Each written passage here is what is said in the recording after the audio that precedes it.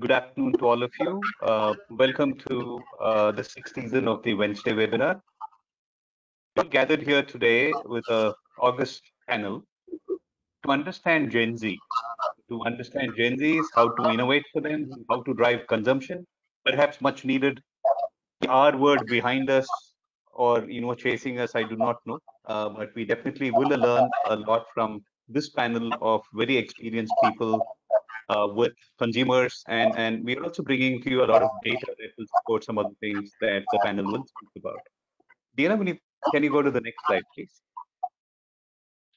As I mentioned before, we are in the season 6. Welcome again to MRSI's Wednesday webinars. Next slide, please. A quick introduction to the webinar panel. You have pictures of quite a few very good-looking gentlemen here. I hope we soon have somebody from the, from some of the ladies on this panel. Perhaps you can come on to the webinar panel as well in the near future. But quickly, Amitabh, Sundar, Mukul, Samir, and Jayesh curate the content that we bring to you. Today, I'm also wearing the hat of host. I'm Sundar Muthuraman. Quickly again about MRSI for those of you who have not been with us in the past. Established in 1998, MRSI is a not-for-profit association of providers and buyers of research and insights. The purpose of MRSI is to create awareness of the industry among public at large, as well as the government, establish and promote professional standards. And of course, like the Wednesday webinar, there are several other forums where MRSI provides a platform for professionals to engage and showcase their work and collaborate on common issues. Next slide, please. Today we have with us Aditya Kaul, Group Account Director from Cantor. Welcome, Aditya. Anjana Pillai, who perhaps needs no introduction if you've been regular to our webinar. Anjana, welcome again. He's partner and India board member of Quantum Consumer Solutions. Ashwini has been with us as well in some of the sessions in the past. Welcome again. She is Group Services Line Leader. That's a mouthful. Ipsos UU and SIA. I'm always flummoxed with all the abbreviations. And Gautam, who's, like I mentioned earlier, is part of the webinar panel, and he's also a panelist today. He's Vice President and Chief Capacity Building at Purple Audacity. Welcome all. Quite happy to have you on board. I've always been confused about the boomers and the Gen Xs and the millennials and the Gen Zs. I hope you throw some light on that, so that I can figure out whether I'm actually Gen Z, irrespective of whether I was born in the right year or not. Perhaps I have some of those attitudes. So we'll move on and leave the session to you, ladies and gentlemen. Diana, if you can go to the next slide. And I guess, Aditya, you're beginning and share us your views. Over to you. First time audible to everyone. So thanks, Sundar, for this introduction. And thanks, MRSI, for giving me the opportunity to present on this. In this section that we have covered, we'll see how differentiated, or for that matter, similar Gen Z is with the rest of the generation, and how they see themselves and interact with the world around them. So those are the themes that essentially we are covering in this segment. Next slide.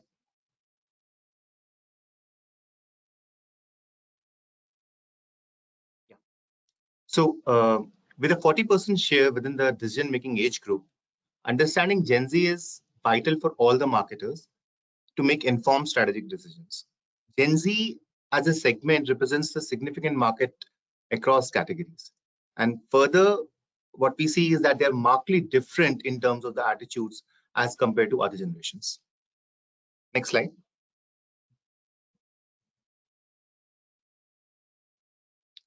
So let me first explain the chart out here. So we have looked at top 2 box scores in terms of the agreement with various attitudinal statements and index these scores among Gen Z to scores among rest of the population. And we have used this format for all of our slides in this section. So coming back to the insights part, first and foremost, the generation has high dependency on mobile and internet, which plays a key role in their social interactions. There is a strong and differentiated influence of social media that is visible on this generation. Next slide.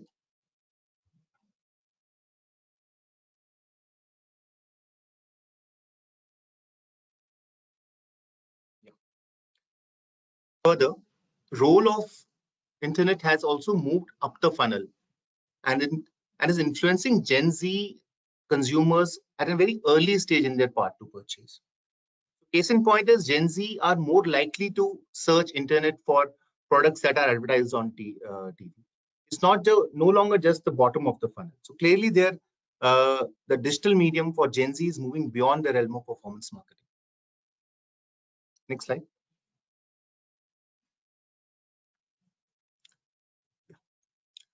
So armed with this power of internet and information therein, we see a decreased brand loyalty among Gen Z. They're more likely to be attracted to special offers, and if availability for a particular brand is an issue, it's easy to move on for this generation to an alternate brand. Next slide.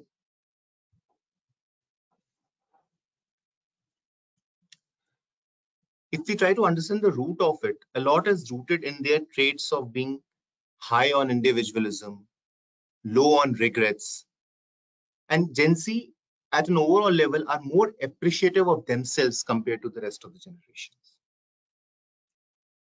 Next slide.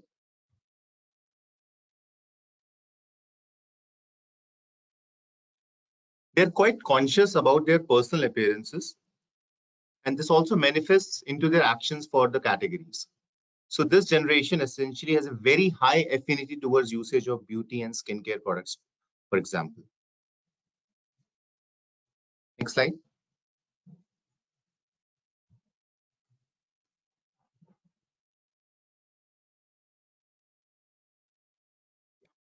So the trait of individualisms and no regret can also be seen when it comes to their career choices. Gen Z are actually more inclined to change jobs frequently for their career growth. And at the same time, they also look for balance in terms so that they can pursue their own personal interests. So that is a dichotomy that is there. Yeah. Next slide, please. And finally, if you see Gen Z, they prefer to live by their own beliefs and values, which is also true for other generations. But what is interesting is that they show a higher inclination towards a joint family setup. Now, we can always deep dive further into Gen Z. If we dig deeper, we find that there is a variability in their choices by regions and by town class. A Gen Z in a South market is quite different from a Gen Z in an East market. As we see here that there's a stronger desire in South and in metros to change culture codes of the past. Hence, marketers need to understand this variability due to the cultural and regional references that are there so that they can develop their strategies to target these digital natives. Now, to further zoom in into Gen Z, I would request Anjana to take us through the details of who they are. Over to you, Anjana. Can you all hear me? I'm guessing you Yes, all can. yes. All right, Yes, you great. can. Thank you. Thank you for setting the context, Sundar and Aditya. Now, and those data points were indeed very interesting. So now we zoom into Gen Z to understand who they truly are, right? Trying to look at their personas, their worldview, their ideologies, their value systems. Now, what I have here on this slide is a pen portrait of a Gen Z consumer, right? So meet Rahul. He's 18 years old. He's a college kid. He goes to college. He lives with his parents and siblings. Now, when you talk to him, you engage with him and you try to understand his interests and hobbies and his activities, he will tell you that he's definitely not on Facebook, because Facebook is the space for relatives and really old relatives, etc. He's hanging out on Snapchat and Instagram. He definitely has a TV at home, but he prefers watching OTT content like Modern Love is what he watches. When you ask him about Coke, he talks about, you know, the Ronaldo incident and the huge, I mean, the $4 billion drop in brand valuation as a result of that. If you look at his role models, they are really successful startup owners and people who've got good valuation for creating, you know, brands after their beliefs, right? So again, if you look at he'll talk about social media influencers, etc. Now, when you look at this pen portrait, it's kind of difficult to guess where Rahul lives, because he could be anywhere in the country, right? So the point that I'm trying to make here is that this Rahul, I mean, the details that I've picked up, you know, for this presentation, actually lives in Gorakhpur, right? So next, yeah, so he comes from Gorakhpur. Moving on to the next slide. So basically what we are really saying is that while we cannot paint all of Gen Z with the same brush, we're not for a minute saying that they're a homogeneous bunch with similar interests and beliefs and value systems. That's not what we're saying. But what is important to note is that because of the socio-cultural context that they are born into, there is a distinctness that they come with vis-a-vis the previous cohorts, right? So there are unique priorities that they come with. There is a worldview that's distinctly different from the previous generational cohorts, and that's what we want to establish here. Now, why is that, right? One of the reasons why that is that if you look at them, they're the first non-socialist generation, right? This is the first generation where consumption was actually encouraged and not curbed. So that makes them uniquely different from the previous generational cohorts. Moving on to the next slide. What we also see, I mean, this is widely known about them, but there is a democratized access to the digital space, right? So if you look at Gen Z across India, whether it's the small towns or the big cities, there is a social imagination that actually links their lived realities with their desired realities, right? And all of this, we all know, they have access to similar OTT content. Even people in the smaller towns are seeking, you know, international content. There is, you know, the influencers, the Instagram influencers, the YouTube influencers are the same across the big towns and the big cities and the small towns. We know that there is an e-com boom that has actually given them equal access to whether it's fashion or tech or accessories. They also have a similar kind of a social imagination when it comes to, you know, passions and career paths, right? So therefore, like I said earlier, you'll see patterns across both cities and big cities and small towns in India, you know, similar patterns across big cities and small towns as far as the Gen Z goes. Moving on. So what is it that makes them uniquely different from other generational cohorts, right? One of the first things and one of the most interesting things about them is that if you look at this generation, probably they have the ability to choose between many options, and also the choice is between equally good options, right? And when they do have this realization, there is a great need to try out new things. So if you examine them closely, you'll see that they do not have great interest in following linear goals, right? So they're not looking at career paths and career progression similar to the older age cohorts. Delayed gratification is and permanence. These are two things that perhaps they do not resonate with, right? So basically what we're saying is, whether you look at education or occupation or personal relationships or consumption, we see a tendency amongst this cohort to keep things open, right? To change paths in the middle, to not go after linear goals, but to chase exponentiality. Moving on. Yeah, so because of the access to so much, they're also constantly searching. They want far too much, far too soon. But what I must also say is that this is not a passive quest. This is an active quest. It's a bit of an impatient one, but it's an active quest. Now, if I may use the word, it's actually like a constant, you know, being on dopamine kind of a mantra, right? So you're constantly searching, and therefore you quickly skim, you quickly scan, then you look, and then you move on to the next. You see that kind of a behavior amongst the Gen Z. Moving on.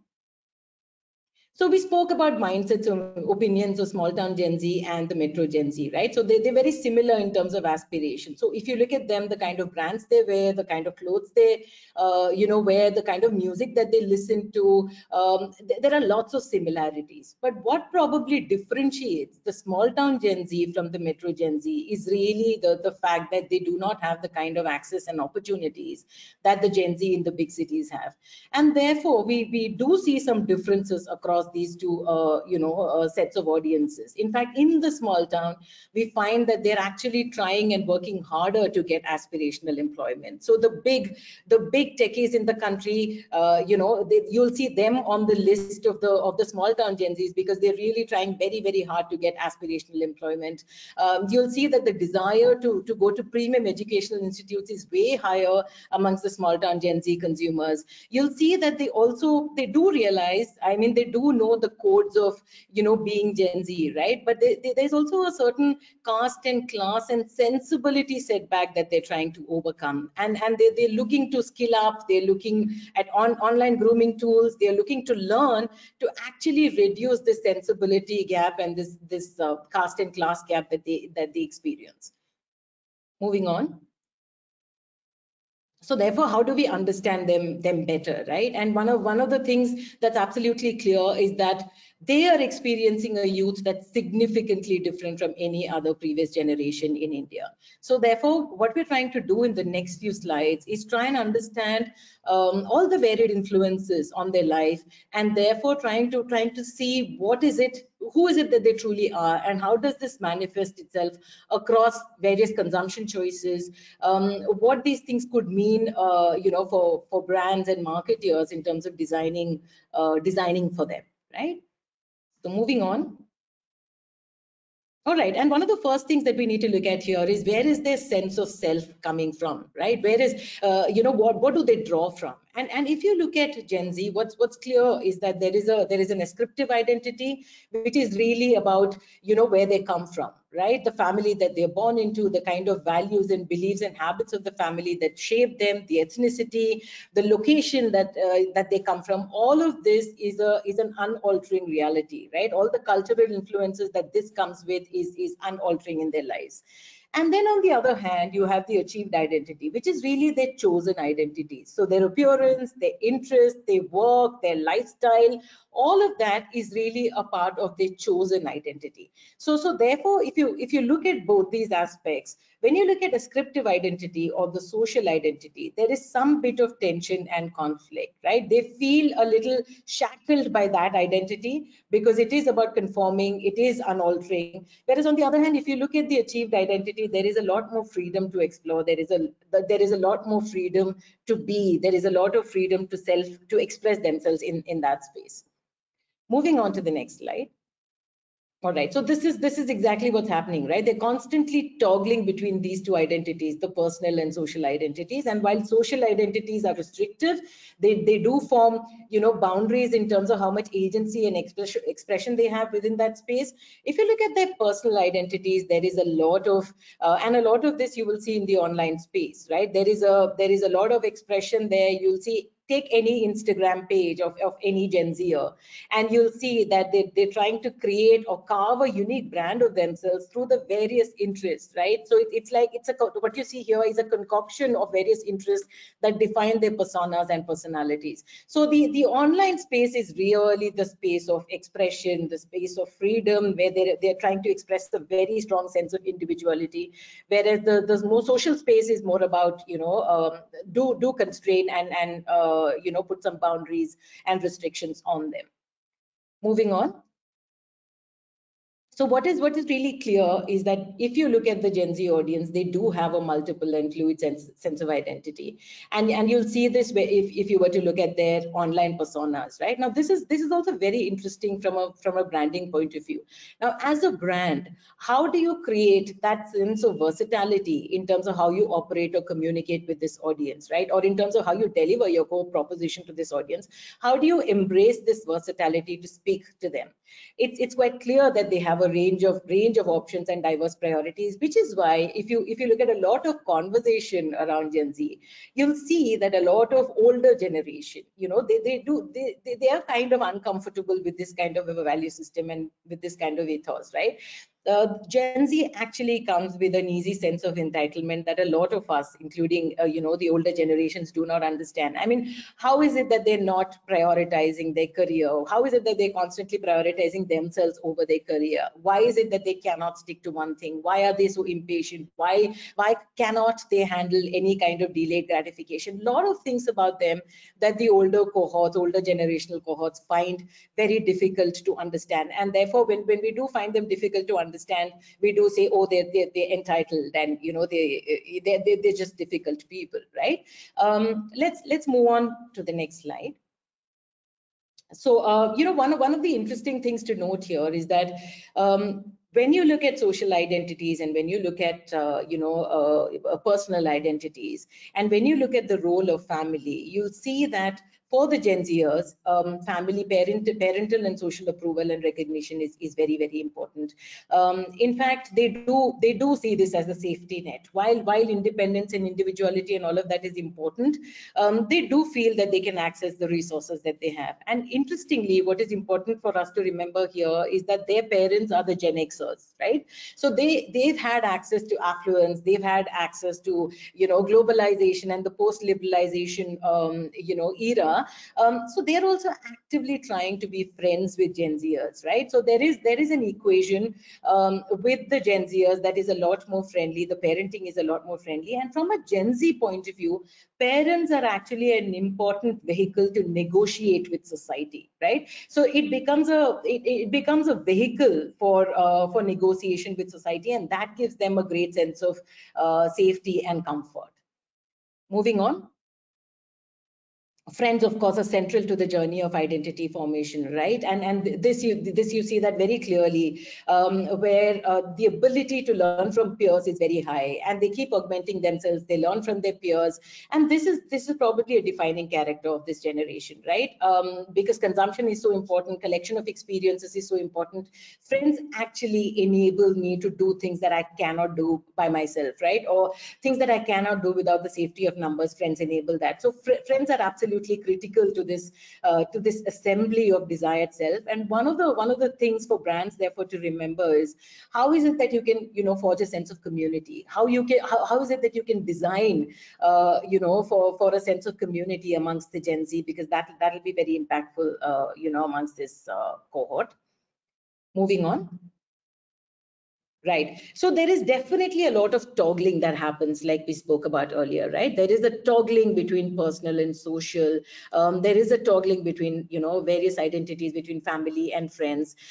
Within all of this, we do find that Gen Z actually is about horizontal conformity and vertical resistance, right? So they try very hard to differentiate themselves from the previous generational cohorts, but there is certainly peer membership and group membership that they are seeking access to, right?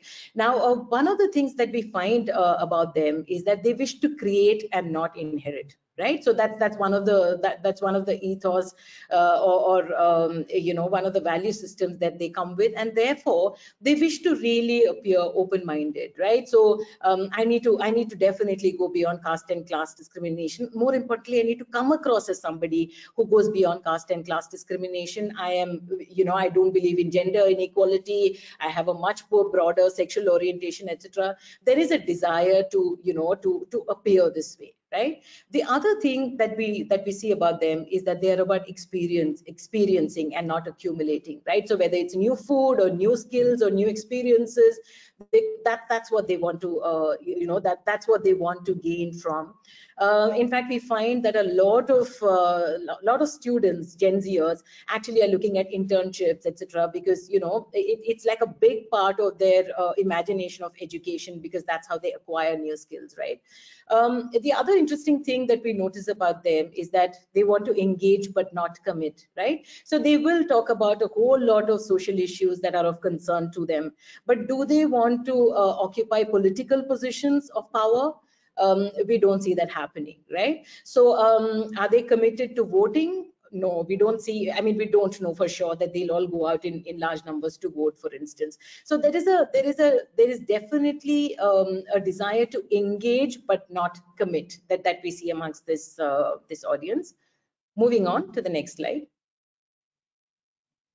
Yeah, so because they have a wide range of social causes and concerns that they believe in, they also think it's important to demonstrate the fact that they have the power to make a difference, right? So you'll see that it's a big part of their vocabulary. They seek a lot of pride in expressing it. They play an active role in talking about it, in making it a part of their belief system, in expressing it to the outside world.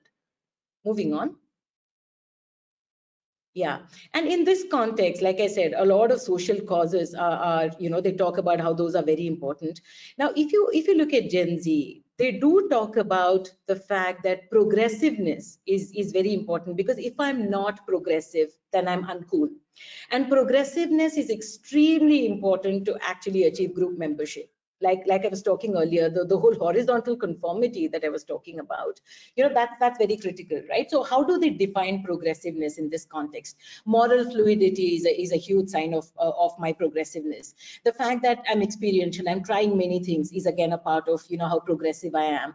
The fact that I'm not looking at traditional work, a traditional kind of a work definition, but I'm entrepreneurial is what defines my progressiveness.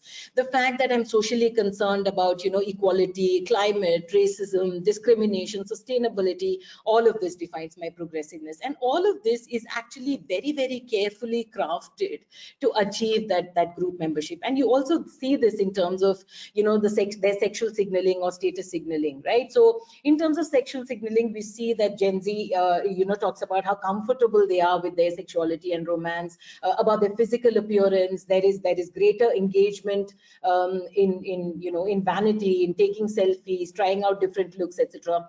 Even in terms of status signaling, I mean, the status signaling that we see amongst Gen Z is again in terms of exposure, my global influences, my global sensibilities that are not really limited to where I come from, but is much broader than that. In terms of my experiences, so what have I acquired, right? In terms of talent, in terms of my skills. So it's beyond material items, and that's what they're seeking in terms of experiences. Also in terms of appearance, right? The kind of brands I wear, the kind of clothing I wear, all of this is a big signal to signals my resources, my wealth, my status in a big way. Moving on. Right. So how does this manifest in other walks of life, right? Like in politics, like I said, almost 65% of India's Gen Z actually talks about, wanting a government issued job, right? But they're not as excited about holding any political office or contesting elections. And again, like I said earlier, we don't know if they will go out and vote in large numbers, right? So this whole thing of, I have very many, concerns, but I'm not sure I'm willing to commit to a political point of view. So they wish to stay politically neutral, and that's what we see amongst this audience. With regard to activism, I did speak about this earlier, but this whole thing of LGBTQ rights, racial inequality, there are a lot of social concerns and diverse social concerns that they will talk about. But again, this is also about seeking group membership, right? So one of the interesting data points is that if you look at Tinder bios, of people aged between 18 and 25, which would be at the center of the Gen Z, you'll find that a lot of these words are actually trending. So environment, equality, climate change, all of this is actually trending on Tinder bios, and which is a very interesting data point there. On health, this is probably something that's been spoken about a lot. A lot of articles have been written, a lot of investigation has happened into this. The fact that mental health is a worrying aspect for this generation, right? And it's been, we all talk about it, but I think the important reason, what is more important is to understand why this is such a big epidemic of sorts with the younger generation, right? So if you look at their world and if you look at what has happened to their life, you'll see that a lot of their mental health problems are an outcome of having too many choices too early, right? The fact that there is so much to choose from, like I said earlier, I mean, this is the generation that doesn't know of an era before social media, right? So there is a constant quest for validation from others. There are too many demands on themselves. They also have a wide variety of social concerns that go way beyond the immediate context, right? So all of this actually contributes to the kind of mental health issues that we're seeing amongst this generational cohort today. Moving on to the next slide. On fashion, I think what we're really seeing is that it's not that Gen Z is moving away from Indian wear. We do see that there is a lot of impulse purchase in the Indian wear space. They're also pushing the boundaries in the Indian wear space while they're buying into Western wear. On entertainment, now this is something that's known. K-pop and Korean dramas have been like a prominent, huge subculture with Gen Z for the last few years, right? But what's also interesting is that if you look at bands like BTS, they've actually normalized the fact that makeup is genderless, for instance, right? So therefore they align to this cohort's value system, which is about gender fluidity, for instance. I mean, look at them. They are a band that's so unapologetic about fashion, about their love for fashion or makeup, right? Now, if you look at consumption of Gen Z, you'll see that a lot of them say that they're more willing to consider buying from brands that actually represent more environmental and social causes, right? Almost 70% of them say that they're more willing to buy brands that stand up for these causes. We also see amongst this generation that there are some things that actually work with them, like humor works very well, luxury works very, very well, satire works very well, actually dark humor works very well. This may also be indicative of the fact that why moment and meme marketing is very popular amongst this generational cohort. So moving on to the next slide. So like we've been seeing so far, this is a generation that's got so many social concerns. They want to be socially inclusive, but at the same time they're also very highly self-absorbed, right? And in this context, it's very interesting to examine the context of consumption. So consumption is not just about experiencing everything that's out there. It's not just about experiencing the world, but it's also about expressing oneself to it, right? So one of the brand principles that you could look at is, how do you co-create with this audience, right? That could be an interesting way to speak to them. They do take their consumption choices seriously, because they also invest time and effort in it, because it's not just about, like I said, it's not just a pursuit, but it's also a way of self-expression, right? And therefore in their world, consumption and wider social concerns are not opposites, and that's an important thing for us to understand about this cohort. So again, in terms of branding principles, purpose could have, communicating purpose could be a lot more meaningful to this generational cohort than the generational cohorts of the past, because they do want to make larger statements about their belief system. Yeah, so yeah, that's all I have. We can move on to the next. Thanks, Sanjana. And if you can come on camera, Mukul, yes, come on camera, and Aditya, if you can come back. I just have a housekeeping announcement to our audience. Please type in your questions in the question panel that you see on your go-to console. We will bring them up at an appropriate time towards the end of the session. But just as a break for us panelists, I have some things. I'm just repeating some things that kind of stuck to my head. Aditya, you spoke about the regional differences, and it was quite interesting to note that the so-called Southerners believe that the customs and whatever else of their prior generation is not at all something they would want to follow. And there was a bit of context in the East which said they prefer joint families. And the North and the South divide seems to continue in terms of the Northerners indexing lower on that and saying they perhaps believe more of their customs should follow, right? So somewhere, I'm just thinking aloud. This is my opinion. Gen Z is truly not isolated from the environment they live in, right? So that's one interpretation. I'm kind of taking on, saying, of course, there's a lot different, right?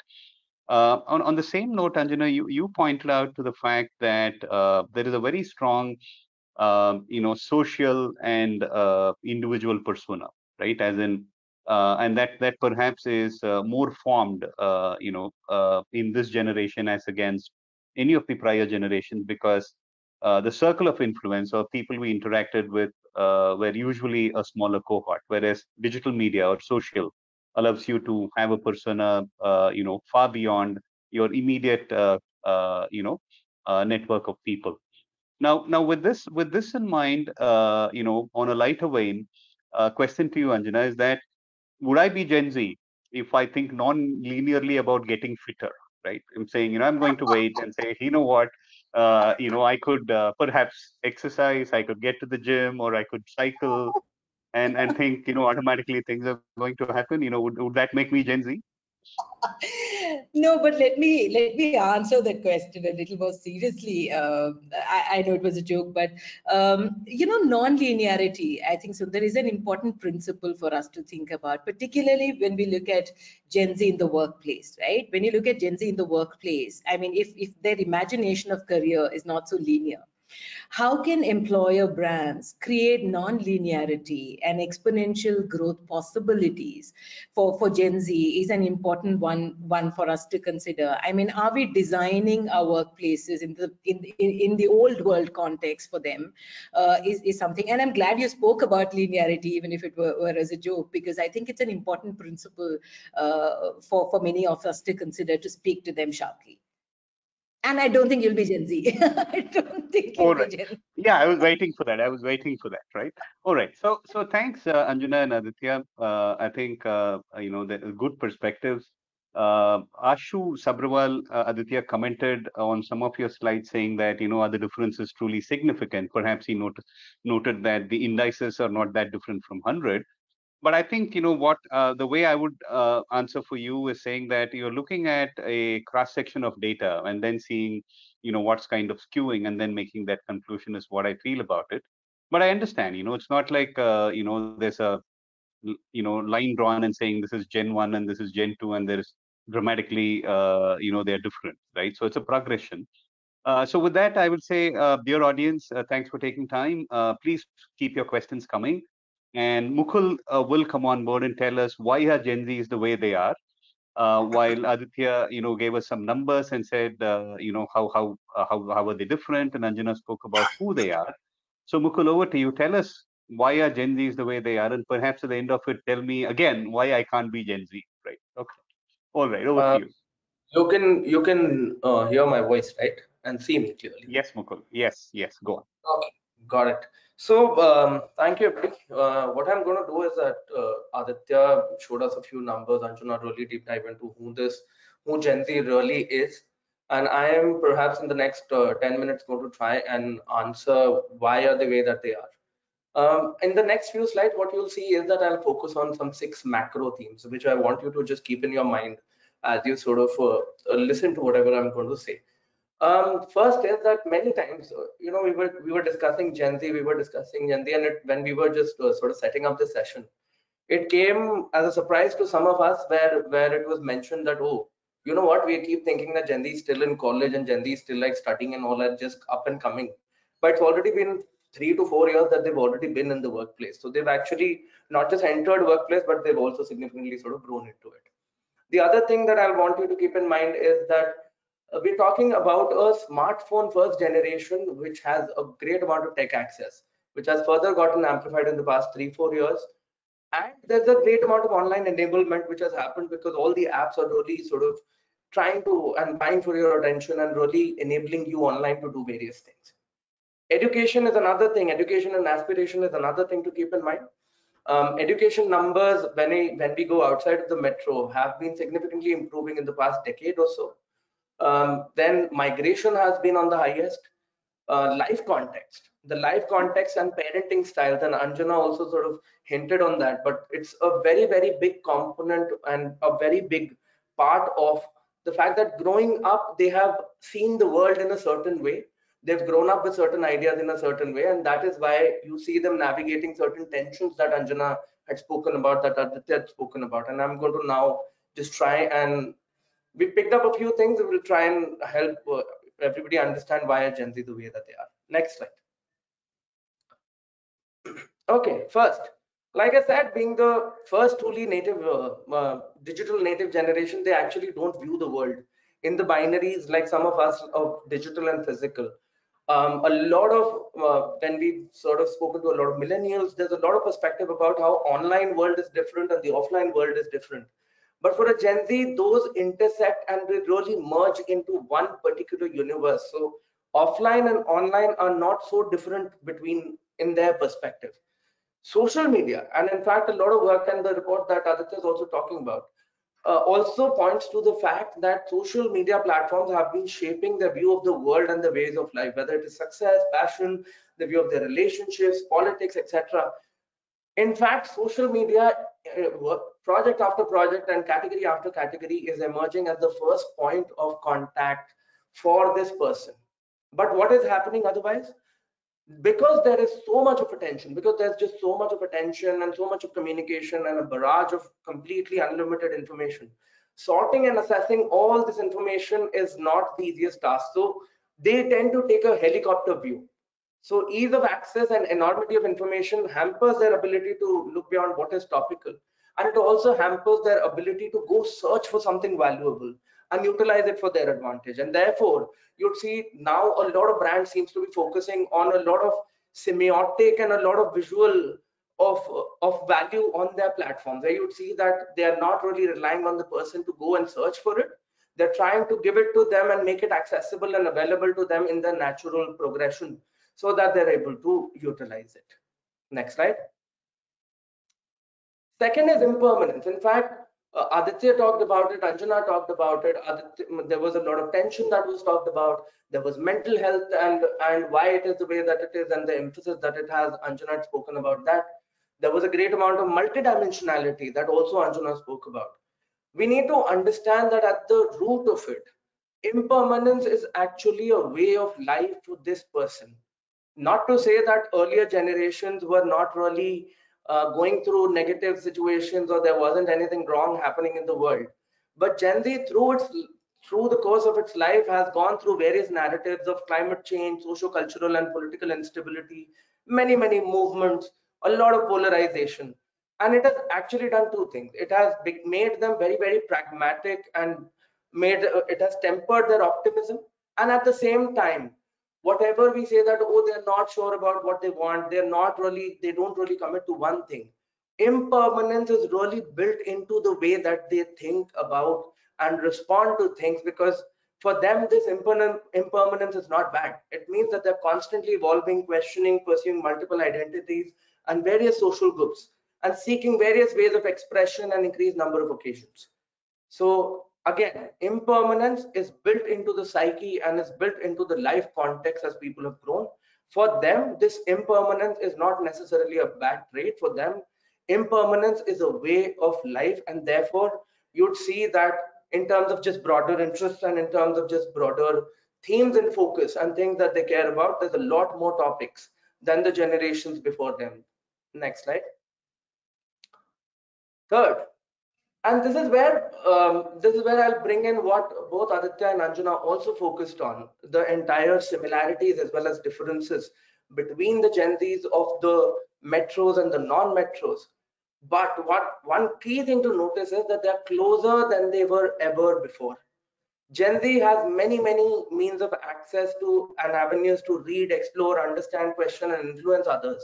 They're not just sitting and accessing and just consuming this information. They're also putting it out there in the world and accessing and influencing and discussing it. Mobile phone is a portal. It's a perpetual portal to get all kinds of answers. I hear something, I want to actually get into my mobile phone, get into Wiki, get into Google, and really build some sort of working knowledge around what it is that this entire concept is about. The internet enables them to look at whatever language, whatever level of complexity they're looking at that. It has also resulted in a surge of micro moments, which Google had also emphasized on, and I think in the past 2 years, 3 years, it has really taken shape. The entire progression in a way has been thrown out of the window. Today we are talking to a consumer for whom that entire progression, that entire pathway can start anywhere. at any particular touch point. The experience journey can start absolutely anywhere. I can be sitting, I can be lying down on my bed at 12 in the night and just scroll through Instagram. I like a particular shoe, I go and buy it. So we are talking to a person where you can't really predict where they are. You can't really predict when they will start, at what stage, at what time. So brands need to really be present wherever they're spending most time, rather than expecting them to come to them and come to the platforms and touch points which they are establishing. Next slide.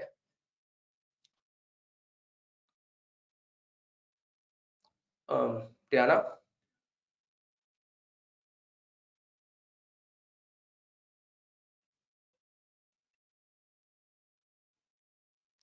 Apologies, it's just a glitch. Yes, not a problem. Yes, quickly going to focus on the, next slide. Quickly going to focus on a couple of quick things. We talked about how the entire sort of digitization and really the tech influence and the social media influence is there. But this is a generation which is visual first. Videos and visuals are their view and the key to the world for discovering latest trends, helping them get through the day, content that reflects social and ethical movements. So they are a very visual first generation. They're used to communicating and consuming visual first. Next slide. And sorry, it's not moved yet. Yes, creators and micro influencers. You'd see that Gen Z has been brought up on content, has been brought up on social media, and they've been experiencing branding and influencer marketing so much that they're very skeptical of it. But they respond to creators and influencers who look like them, talk like them, speak like them, and there's not an overtly commercial hook. You'd see that in a way the language of communication in the past 5-6 years has also shifted, where we are not where the people that we're looking at, or the protagonists that we're looking at in various kinds of communication from brands, are not picture perfect. So they're more closer to life, and that you'll also see that also sort of is the evidence for the fact that how creators and micro influencers today are becoming as influential as celebrities, or maybe more. This everyday personas is where the creation of relatability happens, and relatability to people that are talking to them about brands and products is what they really aspire for. Next slide.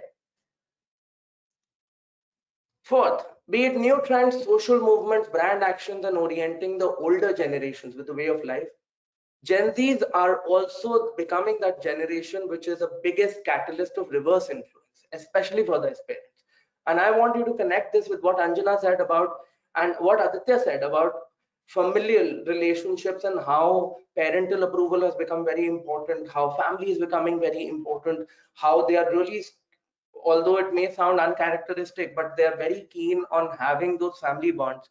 You'd see that they're also really enabling decision making and choice making in a particular household, be it orienting them to new apps, content, narratives, concepts, formats, habits. And we've seen it in our work that it gets furthermore amplified when we talk to non-metros. And in contrast, in lives of Gen Z, in metros, friendships do take precedence. Anjana had also talked about it.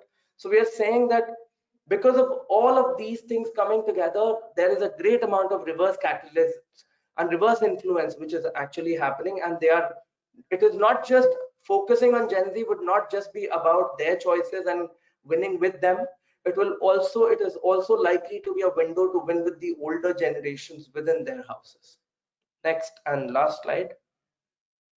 Yes, I wanted to talk a little bit also about the Indianness. There is a great amount of pride that has in the past decade been really amped up in being Indian. It has become stylish, it has become sexy.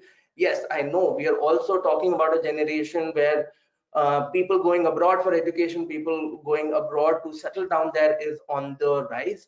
But the Indianness and the way that people talk about it has actually opened up so many connotations other than nationalism. And this has happened at the back of a lot of Indian success stories of apps, startup founders, athletes, celebrities, personalities, global politics, so on and so forth. However, we are not talking to a person who's got blind love or hate for the country. They're looking out for more and more opportunities outside the country, like I said. But Gen Z, the young people of India, are more proud and more assured of their Indianness. than the generations before them. And now what I'll do is that I'll hand over to Ashwini, who will talk about a few myths and then leave you with a few questions to ponder on. Over to you, Ashwini. Sorry, Sundar, I think you wanted So to come thanks, in? Mukul. I'm holding my questions, Mukul. In the interest of time, we'll take it in the Q&A at the end. Ashwini, if you can switch on your camera and come on board and do some myth busting for us. I'm sure there's a lot of work that you've done for your clients, and you've obviously gone and thinking something, and post research you come out actually enlightened with the dramatic change that you might have observed. So tell us some of the myths and what they definitely aren't. I mean, bust them for us, please. Yeah, thank you. Thank you. So thanks, to the panelists who came in before me. I think there was a lot of interesting, stuff which got spoken about. Some of it we may already know, some of it may be new news, and some of it may actually contradict, some of the beliefs that we held about Gen Z. So my attempt through this section is to actually, take a very sort of a simplistic lens to understand what are the myths about Gen Z and what are the actual realities when it comes to Gen Z. Next slide, please. So I've taken a very simple lens, which is, the two quadrants of the Johari window. So on the left side, you have what the world actually thinks and believes about Gen Z. And this is through, discussions which we typically end up doing with either with experts or with parents or with, a generation which is possibly either one generation older or a couple of generations older compared to the Gen Z. And the second lens which is there is that how do the Gen Z actually think of themselves? Now, this is a very interesting dichotomy, and I don't think this is something which is new or relevant only to Gen Z, because this is something that each generation faces where they feel that they are one of the most misunderstood sort of generation. So the idea over here is to take you through 4 or 5, myths. Some of these we've already spoken about, and we will try and, illustrate some of these through examples. Yeah, move to the next slide, please. So the previous presenters, did speak about this myth in a fair bit of detail. So commonly, when we speak to people, there is a belief that Gen Z is this one whole, homogeneous set of people because they are digital natives, they belong to the digital world. So their beliefs, their value systems and all could be very similar. And in fact, the belief is also that across countries, whether you look at the Western world or you look at the Eastern world, there would be a fair bit of similarity when it comes to Gen Z because the influences are quite similar. But in reality, what happens is that while the narrative is somewhat similar, the influences are similar, digital has brought the world a lot more closer.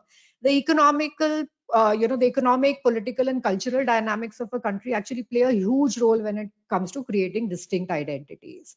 Now, if you look at Italy, then Italy has the aging population. Now, given that the 50 plus or the 60 plus are actually much more than the Gen Z, as compared to India, the attitudes, the beliefs, the government interaction itself is quite different when it comes to these countries. You look at China and you look at India, then overall, the sentiment and the confidence that the Gen Z actually displays in their own future is much higher as compared to the Western world, whether you look at USA or you look at France. So overall, yes, while social media does provide access and exposure, the manifestation of the aspiration could be a little bit different. To give you a very simple sort of an example, freedom is something that is universal, and that whether you speak to a Gen Z in a metro or in a smaller town, both want freedom, right? But perhaps when you speak to a Gen Z in a bigger town or in a metro, their definition of freedom could be that I can decide for myself whether I want to marry or not marry at all. Whereas if you speak to somebody in a smaller town, freedom could just mean being able to select one's own partner, or looking beyond one caste when it comes to selecting your own partner. So clearly, while the broad aspiration of freedom remains, the manifestation of each of these aspirations could be a little bit different. Next slide, please. We've spoken a lot about how Gen Z are digital natives. They're led by social media.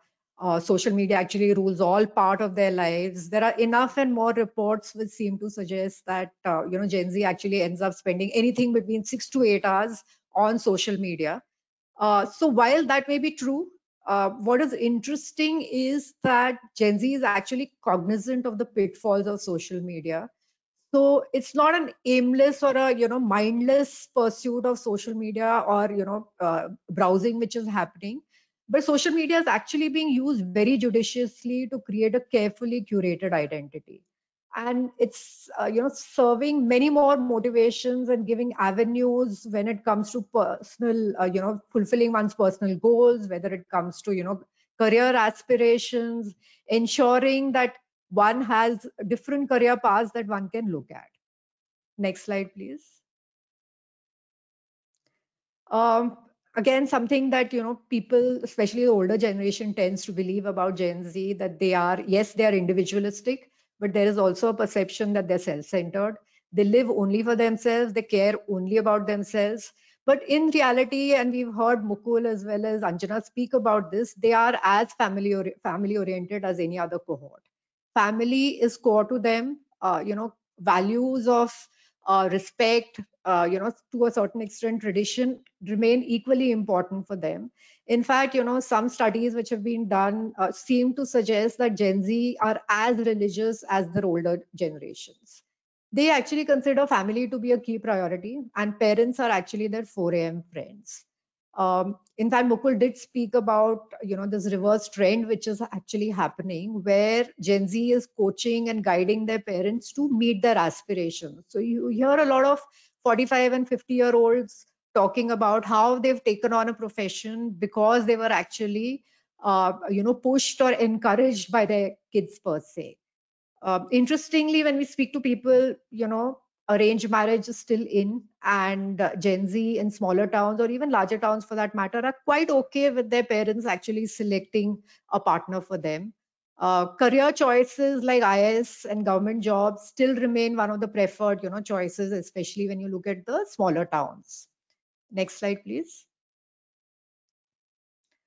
This is like a very interesting myth, and we've heard a lot about, and we read a lot about how Gen Z are woke, they're very politically aware, they have an activist mindset, they're involved in a lot of causes. But it's interesting to know, and I think some of the previous speakers did hint about that, they're not politically inclined. In fact, some survey which was done seemed to suggest that more than 60% actually did not vote in the last elections, and in fact don't plan to vote even in the future. So what they actually do is that they select causes which are actually very close to their heart. So it's not just randomly following everything that seems to be trending or being spoken about, but they take causes where they feel they can genuinely make a difference and which actually have a impact on them personally. So some of the causes which are close to their heart are around environment. There could be animal causes, there could be even human issues such as gender and diversity is a big thing amongst the Gen Z per se. Next slide, please. Finally, the last myth that I wanted to speak about was this, whole bit around how Gen Z look for instant gratification and are impulsive. Yes, to a certain extent, they do have, they do look for instant gratification. They are impulsive. They do have short-term goals. But at the same time, there is a certain kind of clarity that they have about where they want to be, what they want to do, and how to get there eventually. I think one of the reasons why this thing around impulse and self gratification and putting their possibly feet in different shoes seems to be there is that they know that success is not easy or quick. So while there are lots of success stories which they come to know about on Instagram and other means of social media, they know that this is possibly 1 in 100 who's going to attain that kind of success. With increasing competition, they also feel that they need to actually put their hands in different kinds of areas. So it's not, while they are while there are certain goals which are there, it's not necessarily that the path to achieve those goals is only one. There could be different 5 different things that they could be looking at. And so there is a sort of a jugadu kind of a mindset which is actually there when it comes to Gen Z. Yeah. Moving on. So finally, in the interest of time, I just quickly wanted to take you through some points to ponder. One was from a marketing perspective, and the other was also from a research fraternity perspective. What are the kind of things that we need to keep in mind? So definitely, I think this is something which one of the earlier presenters also talked about, which is that do we look at how can we actually help the small town Gen Z, because while they have aspirations, there are limitations, there are challenges, there are lack of opportunities which are actually there. And can marketers actually hold their hand in helping to achieve their aspirations? This could be through coaching, it could be through guidance and upskilling, it could even be in terms of low cost financing opportunities which will help them to possibly look at entrepreneurial sort of opportunities which are there. What about communication codes? What kind of communication code should be looked at? Now, definitely, I mean, we all know that this generation doesn't have like a long, attention span. Content needs to be snackable. They are very visual oriented. They love consuming reels. They love consuming videos. They talk in emojis, icons. So that's the kind of language that marketers actually need to speak to them so that they're able to connect with the audience per se. Second is in terms of influencers. Now, this is an interesting area because, what we've noticed is that it's not necessarily the large celebrities who are actually influencers, but it's actually, people like them who made it big, because those are the people who are actually more relatable and aspirational, and it provides a sort of an achievable aspirational instead of having the top celebrities. A family centricity we've spoken about is at the core, so it's important to keep that in mind while working on any communication. And this whole code of about around Indianness, so they don't want to blindly ape the West. There is a lot of pride in the Indian culture which is there, and that's something that we need to harness. Some of the causes, I mean, the three causes which we've noticed are actually quite important and close to their heart are gender issues. The other is around inclusivity, and the third is of course around climate change. And they're trying to do their own little thing when it comes to these three issues which are there. Moving on to the last slide. So finally, we just wanted to, end with some thoughts in terms specifically for the MR community about how do we actually talk to them. Uh, yeah. So definitely, given it's a digital first sort of population segment, we need to look at, digital tools which are engaging for them. So could be online forums, it could be communities, it could be, Instagram chats. We actually need to create a tribe to talk to them so that they feel that they're like-minded people in that community with whom they can actually interact. Of course, we need to keep it short and bite-sized. So, 2-hour, 3-hour groups, 1-hour questionnaires are something definitely which are out. Have a mix of techniques. So just because they're digital does not mean that we do everything digital, but it's important to have a face-to-face, component to understand who they are in reality. Rely more on visual medium to draw out information. So they talk, I mean, more than, words, they actually talk in emojis, they talk in pictures. They're comfortable, sharing reels and videos about their life rather than, telling us about their lives in long sentences. So definitely in terms of techniques, that's what we need to look at. Ask less and observe more. This is, I mean, not only for Gen Z, but per se, it's something that we need to keep in mind.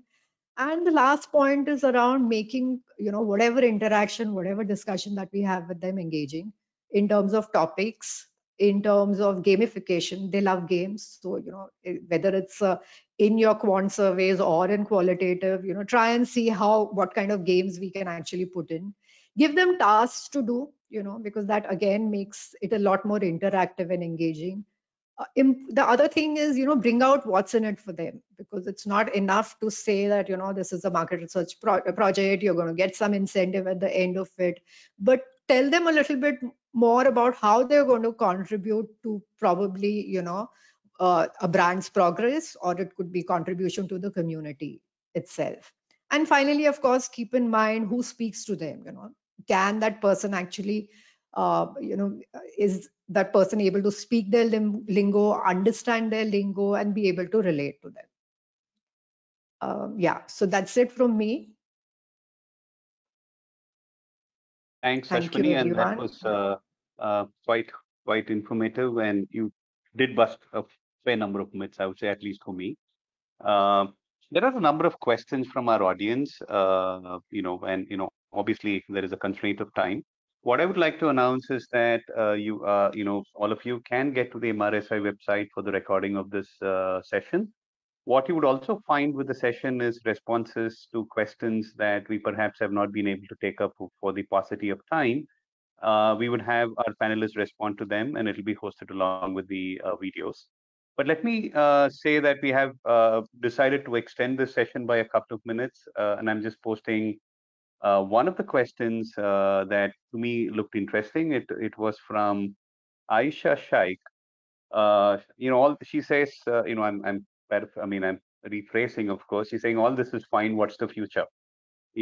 What do you think the Gen Z will do going forward? So it's obviously an opinion. It's not data. It's not. But I'm sure we've lived through, our we were 18 at times. We were 35 at times. I don't know. I'm at least 50 now. So I'm definitely not Gen Z. We went through those motions. We mocked.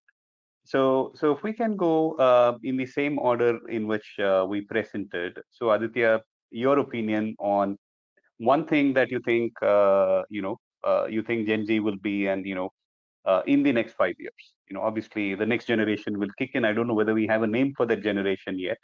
But what is your view on some of the things, or pick any one topic that kind of interested you and say, this is what I see Gen Z as in the next 5 years. So each of you can say, this is what I see Gen Z as in the next 5 years. Just here. Any which ways are more vocal about their ideas.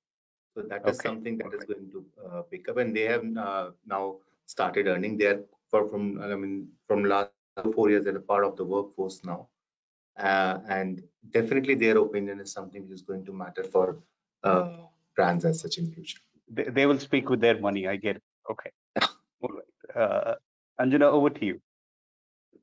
Sundar, when I look at the Gen Z, I feel that they are going to reframe the way we are going to be looking at relationships because of who they are, how they're going to look at the concept of marriage, how they're going to deal with relationships, how they're going to look at parenting, how many children they choose to have. I think there will be a lot of change in the way we've always looked at some of those social constructs. I also feel that they're going to be way more financially literate and educated than the previous generations, and that could have a whole lot of meaning and significance for a whole lot of brands. Again, I spoke about this in my talk, but purpose, sustainability, working for larger causes. I think those will have greater meaning as well. So I'm getting a sense that we'll move to a positive space on a lot of those things. So I think they'll also teach us what to prioritize in life, and how to prioritize those things. So I'm very positive about how they're going to shape the world. Okay. Thanks. Over to you, Mukul. I'll go next. Actually, I don't think, to be honest, I don't think any of us would really know what will happen 5 years down the line with this generation, to be honest. I think we need to stop looking for that answer, because I don't think that there is a very clear answer or is going to be an answer. I think we need to really do a micro breakdown when we are trying to really understand this generation. And I don't think that 5 year horizon, I think in 5 years time, they'll maybe change 3 times over. And there might be newer generation, the newer influences and other things. So I think we need to pick up various elements of their lives and not try to, I know with millennials, we've tried a broad brush approach in terms of, okay, these are 10 things to look forward, these are 15. But there are so many aspects and so many dimensions to their lives that I think we need to look at when we say what next, what exactly, which part of life are we talking about? Are we talking relationships? Because that'll move differently. Are we talking tech? That'll move differently. Are we talking their work life and how they are looking at 4 generations in workplace and responding? That would move differently. So I don't think there's a meta answer, to be honest. I think the approach to go with them is super micro, and we break down what aspect, like what aspect of their lives are we really trying to answer that question for. So I think that'd be my answer. Thanks, Mukul. Ashwini, your views, please. You're the myth buster. Yeah. Yeah. So, the disadvantage of always going last is that you have to really hunt for something new to say. So, yeah. So, I mean, of course, it's very difficult to predict the future. And, because exactly the Mythbuster, session was an attempt to do that because, there were certain preconceived notions that we had. But in reality, the Gen Z is actually a different animal altogether. But I think one thing which I've noticed is that they're not afraid to take risks. Unlike a lot of us, I mean, of course, I'm much older than them, but the previous generations, I mean, we were all, constricted a little bit by, wanting safety, security, wanting to, go the traditional path and all. But this generation is not afraid to take risks. So that's going to mean a lot of positive things because in terms of they can experiment a lot more, they can become entrepreneurs at a really early age without fear of things not really working out. They can actually make the world a better place. So immense opportunities and immense possibilities is something that I would envisage for them, and it's in their hands really to make sure that they're able to hold on to their dreams and make things happen. So yeah. Thank you. So just thanks, Marvin. The next generation is called Gen Alpha. I somewhere it was in my head, but now it kind of is clear. So Gen Alpha is coming up soon. And just one question, who exactly do we define as Gen Z? Is it when I was born, or is it some of these attitudes? Uh, so that's my last question before we wrap up. So so Either Ashwini, which we'll way, ask this Sundar, question you to you. will not be Gen Z. I think it's a Whichever different No way. chance. definition Okay, all you right. want to look at, you will not be Gen Z. All right, okay. That's fine. I'll accept that. So is there a calendar year definition then? Yes, there is a Yes, calendar there year is. definition. I think Aditya did speak about it. Yeah, but I would say it's not such a watertight, kind of compartment. So while technically, yes, it is supposed to fall under a certain age, but you would always have, people who are millennials and who reflect a similar kind of, mindset which is there, Right, right? right, So right. In fact, I think one Mm, last quick bit is that we've actually seen post 90s millennials operate very, very close to the way that yeah. Gen Zs are. So I don't think that millennials also is one cohort really. Like a lot of people on the intersection, post 90s millennials are very, very similar in terms of behaviors across various aspects of their lives. got it. But Sundar, All right. So yeah, go on, Anjana. Sorry. Yeah. I do feel that the context that you're born into goes a long way in shaping your defining attitudes, right? So it does differentiate you vis-a-vis the previous cohorts, right? So I do feel that there are some patterns that you see basis what you're born into, what the social cultural context has been, the economics of it all, the politics of it all. It definitely has a bearing. So I would say the era that you grow up in, the socialization has a huge role to play in shaping a generational cohort. Yep. Thank you. And I think I'll just try to sum up a few key points that I'll remember for some time to come. Anjana, you made the point saying that this is perhaps the first generation that has been born in the consumer era, right? So they speak with their money more than perhaps some other things, right? And Aditya, you kind of put the numbers up there and said, there are differences, even though they are a cohort. What stuck to my mind was the regional differences. It's perhaps a continuation to the point that Anjana made of the context that you're born into. You carry some of that. Mukul, you spoke about why are the way they are, and what defines them in their experiences and the context of the digital environment in which they operate. And Ashwini, you did a fair bit of myth busting in terms of saying that they're not as fluffy as you think they are. They're very sharp. And I can, vouch for that. The next generation I interact with at that age, I probably knew half the things that they know. So they're really smart. They're very well informed. And like all of you said, they're perhaps born into a independence that did not exist for the prior generation. And I think that was what one of the audience made as a question/comment in saying that, and it kind of reflects what Anjana you said, is what you're born into is what you take forward. So perhaps this is a generation that's been born into an environment where there is financial freedom, perhaps coming from a slightly better off earlier generation, that's giving them that, ability to take those risks. And Anjana, sorry, Ashwini, you mentioned that let's hope they use this gift from the prior generation to actually make a difference for all of us. Yeah. Thank you very much. Thanks for taking a lot of time to put this together. Very informative content. Sorry, we just had 1 hour to kind of, have this discussion. But audience, log in into MRSI's website. We will also shortly announce the next webinar. Watch your emails if you have already registered. Quite an interesting session coming up, I can tell you that. And thank you again. Thanks for taking this afternoon to be with us. Thank you, panelists, and thank you, audience. Good evening, Thank you. and Thank you, everybody.